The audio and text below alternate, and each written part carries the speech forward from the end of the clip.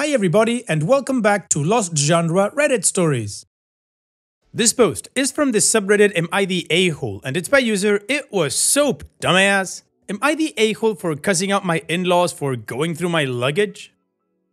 I recently got engaged and took some time off to visit our parents and start planning. The first stop was mine, and then his. I suffer from chronic pain and take a variety of meds, which cause a decrease in appetite and nausea. I haven't disclosed my illness to my in-laws, but a few nights ago I could hear my future mother-in-law complaining about how I'm too good to eat what they cook. I let it go.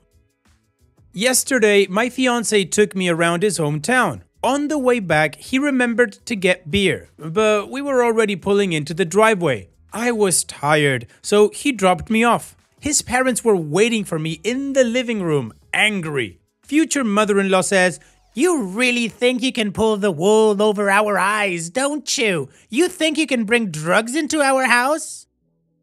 I was motioning to a seat because my legs hurt, so I wanted to sit down and try to understand what she was saying, but she stopped me with, No, you stand. How dare you bring this disgusting BS into our house?" I tried to reach for my cell phone, and she yelled at me to keep my hands at my side and continued saying, "I don't care how legal this stuff is, we don't allow this garbage in our house." That's when she pulls out a plastic-wrapped package, and I immediately know what it is. She then says, "My husband took a bite out of it and got sick." Now I'm pissed off, because what she had in her hand was at the bottom of my luggage, and then she starts going off about how many pills I take. Again, she wouldn't know if she hadn't gone through my stuff, and how her son doesn't deserve a druggie. She takes my package and shows me where future father-in-law took a few bites and threw up soon after. It's been 10 minutes and my fiance is back. His mom asks him if he knows about all the medication I'm on and how I brought pot into their house. He can't get a straight answer out of them about how they know about my medicine, but then glances at the package and just sighs, "Mom, it's soap. It even says African black soap." He broke off a piece, headed to the kitchen and washed his hands with it, showing them the lather. Future mother-in-law fired back, saying that she's never seen soap like that and that this doesn't explain the amount of medicine I take. They say they're justified in what they did because they want the best for their son, and since it's their house, they can go through anyone's personal belongings at will. That was it for me. I let him have it. I started screaming and cussing because I'm exhausted and tired. I can't remember everything I said, but my throat has been a mess from all of the screaming. Future father-in-law tried to give me back the soap, but I kinda threw it at him, saying I didn't want his gum disease. Terrible, I know. We're staying at a hotel and not talking to his parents. I feel I could have gone about it better. I wanted a good relationship with my in-laws and we've always kind of gotten along. Now, I feel like I effed up badly. So, give it to me straight, Reddit. Am I the a-hole? Of course not, OP. You're not even close to being an a-hole. The only two a-holes in this whole situation are your future mother-in-law and your future father-in-law. And good on your future husband for standing up for you and actually taking you away from that space. It's their house so they can go through anyone's luggage at will? Go F yourself, you nosy... I'm not gonna say that. Now I guess the only question I have here is, if they thought those were special brownies, why did he take a bite out of them? Maybe your future father-in-law wanted to get high because he really doesn't want to listen to his wife because she sounds annoying as F. Either that or the pain from his gum disease was just too much. Too soon? Nah. Now, going forward, OP, I think you need to talk to your future husband and see how you guys want to solve this. Do you want to give them another chance? A chance to apologize, that is, and then you see how the relationship would keep going? Or just go straight up no contact with them, regardless of whatever they say or do, and they're not invited to the wedding. Look, OP, you can try as much as you can to have a good relationship with somebody, but if they're this annoying or they just simply don't want to have a relationship with you or a civil relationship with you, there's nothing you can do, and don't waste your energy on that. And what is your judgment in this situation? Who's the a-hole? And also, how would you go about it if you were in OP's shoes? Let me know in the comment section, and now let's move on to the community comments to see what they said. Just for now, 505 says, not the a-hole. Even if you feel bad about your reaction, think about the nerve they have to go through your personal belongings, eat your soap, which serves father-in-law right, LMAO, and complain about your medications? Your reaction was justified. They may be your in-laws and you want to have a good relationship, but they need to respect you as an adult to have that. Showing them right off the bat that you will not tolerate that level of disrespect and invasion of privacy is good. And also, good that your significant other stood up for you and supported you. And OP responds, his relationship with them was getting better, but I think this ruined it. I was hoping our marriage would repair something. Way too optimistic. Manda Day 1106 says, not the a-hole. This was a major invasion of privacy and completely unacceptable. You were right to make it clear how upset you were with their behavior. I really hope your fiancé supported your position completely and made it clear to his parents that they were in the wrong and he supports you in this. And OP responds, his relationship with them is strained, so he's definitely on my side. He really didn't want to tell them about our engagement, but I said it would be bad for us if they found out through the grapevine. A Glass Darkly XX says, quote, future father-in-law tried to give me back the soap, but I kind of threw it at him saying I didn't want his gum disease, end quote. Laughing smiley face. Not the a-hole. You're kidding that they thought the soap was weed. Your reaction was completely understandable. They violated you by going through your things, desperately trying to find a reason to say why you aren't good enough. I don't think you can have a good relationship with them, but not because of your reaction. Seems like they're intent on using anything to turn their son against you. If it wasn't the weed soap or your blood pressure meds, it would be something else. Additional information from OP's comments. I don't know who went through my luggage first or why they did it. Like, he was looking for something and found my soap? Was he looking for a snack? Were they trying to find something incriminating? Maybe he just wanted to be high since it's hard to deal with her. That's what I thought. And then it backfired when he got sick. I have no idea. I have so many questions, but I'm so tired of them. Although I do want to get along with my in-laws and not hold anything over their heads.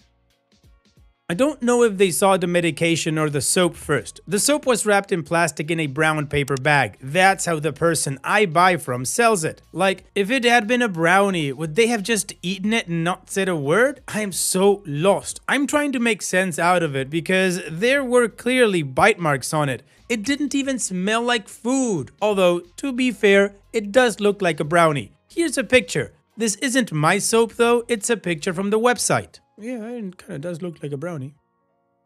I know for a fact his mother won't apologize. She never does anything wrong. It's crazy. It's only been a day, but we haven't talked to them. A problem I'm having is that I don't remember what I said. When I get angry, I forget things, which is why I try not to let stuff get to me. I think I remember a few FUs, and I said see you next Tuesday a couple of times. Well deserved. But all I can remember is the sound of my voice straining. After I was done yelling, he went to the room we were staying in and got us packed up. We left without saying a word. My fiancé hasn't said much, but I can tell he's stressed out and pissed. He did say sorry though. I honestly do feel bad because I know I said some bad things and throwing the soap at my future father-in-law was a bad idea. Now we're trying to figure out if we're going to try to go back over there or just enjoy the town and leave when it's time for our flight. Now, all of my pills are prescribed. I don't even like taking them, and I don't know how I feel discussing my chronic pain with my future in-laws. It's a very personal struggle for me. I didn't even tell my parents about it for over a decade. They just assumed I was being a lazy teenager when I was really in pain. One thing I didn't mention in my post is that I'm black and he's white. I really didn't want to get into this, but I will. I think it is a race thing. It breaks my heart, which is why I've been trying my best to stay on their good side. Whenever my fiancé and I go on trips, I make sure to send them as many souvenirs as I can, and I'm constantly sending them postcards. Now, I asked my then boyfriend how his parents felt about our interracial relationship, and he kind of shrugged it off, saying if they didn't like it, they would have to get used to it. Then, when we first started dating and I met them, he told me that after, his mom kept asking about his ex-fiancée who cheated on him because she was such a nice girl. This was after meeting me. It's been on my mind since then, but I haven't really thought about it until what happened last night. Alright, well, the community judgment is OP is not the a-hole, and they gave good reasons for that. I mean, not that we needed any, of course. Now, in the last bit of information, OP shared with us what we can assume is the reason why they don't like her, which is just sad and stupid, but the good thing is that her fiancé wants nothing of that, and like he said, if they don't like it, they'll just have to get used to it, or there'll probably be no contact. All in all, he's got her back, and that's what counts. So now, let's move on to the update to see how this story ends, but before that, if you're enjoying this story so far, please go ahead and give it a like, maybe write a comment if you want, or subscribe if you haven't done so yet. Now, let's move on with that update. Thanks to everyone for the advice and the PMs sent with encouragement. I was teetering on whether or not I did the right thing and if I was justified, but now I feel fine, kind of. We've been home for 3 days, but I really did a number with the traveling, so I've been resting. I talked it over with my fiancé and apologized for pushing the visit on him despite him saying he didn't think it would be a good idea. He was right, and I regret not following his lead. Now, before moving on with the update, I want to tell you about my pain, since many of you had so many questions. I've been dealing with this pain since my early teens, and I've just lived with it. It was really bad 5 years ago, so I needed to find more relief, which resulted in more physical therapy and medicine. I'll probably have to start walking with a cane in a few years, but I'm doing okay now. It's hard to open up to people. Folks see me out and about and doing well, and I'm scared of not being believed. Like, when I first started talking about the pain, crap sucks. If I start explaining to everyone that I'm constantly in pain, it sounds like an excuse. People start avoiding you when they think you'll either ruin the mood or be a downer. I've had to go home from plenty of get-togethers and outings because of the pain I was in. These days, I'm on good medicine so I can function, but I still get tired easily. It takes a lot of energy for me to get up in the morning. I was feeling good the day my fiancé and I went out, but I overdid it with the walking. And then I went from walking to being in a fixed position in the car and then to not being able to sit. So while his mom was having a go at me, I didn't try to explain myself until my fiancé came home. Plus, do you know how crappy it is to explain why I'm in my late 20s and have a bag full of pain meds? People constantly make me feel bad, usually new doctors, when they tell me I'm too young to take so many, and I just nod. Also, my condition means no kids for us. As for his parents, we haven't talked to them since. He says his mother isn't the type to apologize or think that she's wrong and that his father will go along with anything she says. There's no way they would give us a straight answer as to why they went through my luggage and what would lead a grown man to eat something he found. I suspect there is more to this story, but I'm leaving it up to my fiancé to decide how to proceed with his parents.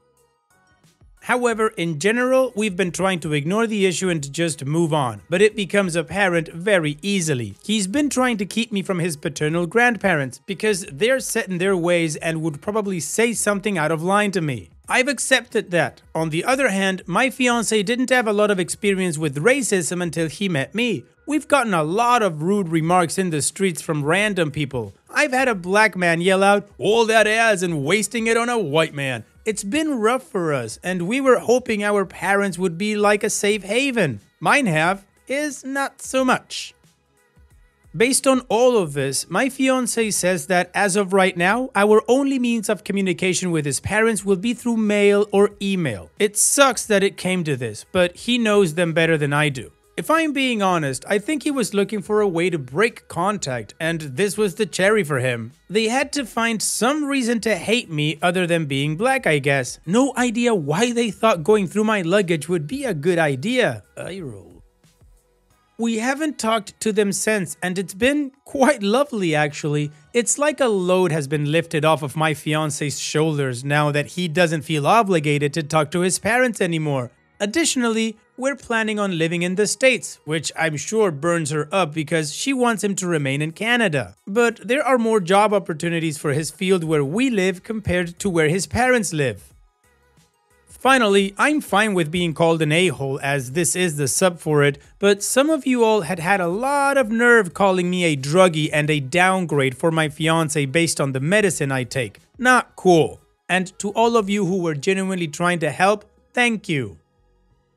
Well, OP, it's not a fully happy update, but it's a load off your shoulders update, which is of course good because now you guys can just continue planning your wedding however you want to have it, and you don't need to worry about your in-laws making a scene or anything like that. So here's wishing you both the best in the future. Thank you so much for sharing and take care, OP. And now let's finish this video with a mood booster post. This post is from the subreddit Malicious Compliance, and it's by user A Quiet Borderline. You need to leave my car alone, if you say so. This is not my story, but my friend Adam's. Adam is a retired police officer, and this takes place in the mid-90s, back when Adam was a beat cop, maybe a year or two into his service. At the time this story takes place, a firebug had started several businesses over the course of a 3-month period. The fires were put out, but they were getting bigger and bigger, causing thousands of dollars in damage. Everyone was on edge, and the police were patrolling the area every night to try and catch Mr. Firebug. On this particular night in the middle of February, Adam and his partner Rick drew the short stick and thus were assigned to patrol part of the area. While on patrol, he notices a classic Mercedes-Benz pulling up to a house and a familiar lady dressed in a thick fur coat steps out. He groans. It's the wife of a local business owner that every officer in this town has had the displeasure of ticketing for various parking and traffic violations. It would have been fine if she were a nice lady or something, but no. Her 3 default sentences were, "Do you know who I am? Where's your manager or supervisor? And I'll have your job." Seriously, she was a Karen before Karens were even a thing. Rick points out to Adam that Karen had parked right by a fire hydrant, par for the course. Adam gets ready and steps out of the squad car. "Good evening, Mrs. Entitled Ma'am," Adam said. "What are you doing here?" Karen bellowed. Adam guessed that's the Karen version of the word hello. So he replies, "Working the beat. You do know you parked next to a fire hydrant." "So?" Karen said, and Adam said, "I'm suggesting you move it before I write you a ticket. I'm not in the mood for extra paperwork tonight." To this, Karen fired, "Listen, you need to leave my car alone or I'll have your job." With that, Karen storms off to the house, goes inside, and slams the door. Adam thought, "If you say so," and proceeded to check the outside of the car for any more violations and wishing that being a bitch was a federal offense. As he's putting the ticket under the windshield wiper, the call everyone's been dreading comes on the radio. A fire alarm has been triggered. The address? Right across the street. Adam looks over at the building and can see a faint orange glow in the windows on the 2nd floor. He reports the glow. He and Rick get ready in case Mr. Firebug decides to cross their path. Several officers arrive and set a perimeter around the building as the glow gets brighter and brighter. Unfortunately, by the time the fire department gets there, a flashover happens and all the windows on the 2nd floor get blown out. It was so hot that Adam felt sweat form on his face. The fire department needs to get the hoses set up, but Karen's car is in the way. Using safety hammers, they break the windows and run the hoses through, getting everything set up in record time. During all of the chaos, Karen comes out and she sounds like a banshee who has swallowed an air raid siren. She runs over and tries unhooking the hose from the hydrant. "What are you doing? My car is ruined," she cried. It took 2 officers to restrain her and bark at her to go inside and let everyone do their jobs. She actually listened and returned inside. Adam spent the rest of his shift helping with the fire and investigation. It was close to dawn when he returned to the station to finish up. All he wanted was to go home and crawl into bed. That's when his supervisor called Rick and him over and told them that Karen had reported several $1,000s worth of damage. Not only had her windows been broken, but water had gotten in and froze because it was, again, the middle of February. The supervisor asked them what happened and they reported everything. Fortunately, the dash cam caught a recording of the event. The supervisor shook her head, laughed and said, Well, you had nothing to do with the car getting damaged, so I consider this closed. A few weeks later, they caught the firebug, a different business owner who was trying to commit insurance fraud. He figured that if several other buildings caught fire, nobody would think he was responsible for burning down his own business. Wow, genius. Unfortunately, Karen never seemed to learn her lesson, so she went back to racking up tickets and being a thorn in the police's side. She did have to pay for the damages and the ticket Adam gave her. Well, Adam left her car alone. It wasn't towed or anything, but it's on her. Thanks for sharing, OP. And that's it for today's video. Thank you so much for taking the time to watch it. Now, if you've gotten to this point in the video, I assume that you like these stories that I'm reading out. So here are a couple more that you might enjoy. And if you don't have any time to watch another story right now, save it for later. And also, don't forget to hit that subscribe button.